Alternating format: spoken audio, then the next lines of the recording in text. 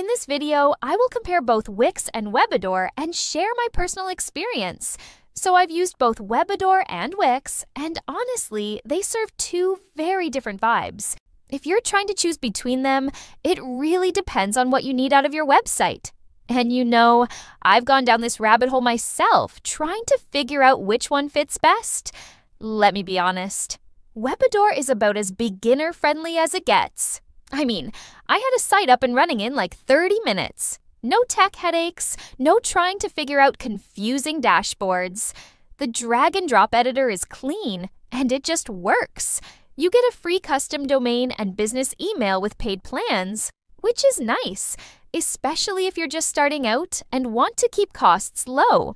For basic websites or even small online stores, Webador feels almost too easy, in a good way. But here's where I started hitting walls. You know when you're building something and you think, wait, can I just move this here? And the answer is no. That happened a lot with Webador. The customization is super limited. I tried editing a table once and nearly gave up. There's no plugin system, no app store. So if a feature isn't built in, you're just stuck. And let me be honest, their help files didn't help much. I ended up Googling half the stuff I needed, so then I gave Wix a real shot. And wow, it's like jumping from a scooter to a full-on sports car. It's powerful. You can pretty much drag and drop anything, anywhere. Tons of templates, especially for different industries. And if you want to run a store, take bookings, run email campaigns, it's all there. Plus, they've got an actual app marketplace, which I personally love because I like adding features as I grow. That said, it's not all sunshine and rainbows. You know how sometimes more features just mean more time figuring stuff out? That's Wix. The mobile editor in particular had me scratching my head, and tweaking mobile layouts took longer than expected. Also, the pricing, yeah, it adds up. The free plan is super limited, like you still have Wix ads on your site. And once you get to the good stuff, you're easily paying $29 a month or more. I was on the core plan, and even then, some features felt locked behind add-ons.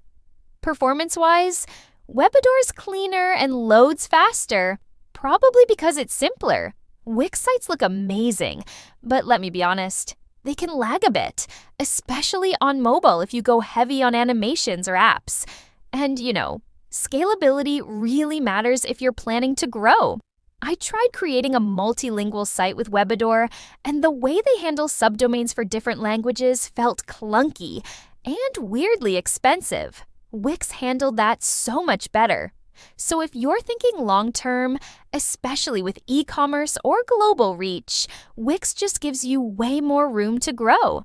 To wrap it up, Webador is awesome for small, simple websites when you just want to get online quickly without much fuss. I'd recommend it to anyone who's not super tech-savvy and wants something clean and functional. But if you're aiming bigger or just want that flexibility from the start, Wix is totally worth the extra investment. It's like paying a bit more to avoid limitations down the road. So yeah, depends what you're building. Let me know. I've been down this road. I can help you pick the right one for your situation.